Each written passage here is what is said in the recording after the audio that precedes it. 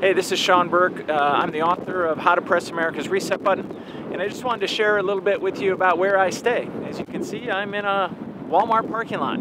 I'm in Huntsville, Texas.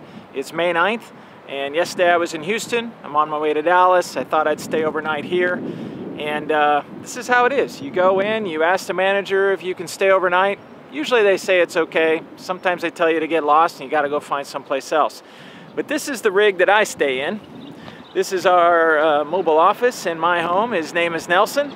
If you're not familiar with him, go to resetrgov.org and check him out. But this is how it works. And you might even be able to hear a few birds tweeting. But as you can see, he's kind of a large billboard. So as I sit in this parking lot, I normally have people drive up slowly, kind of circle me.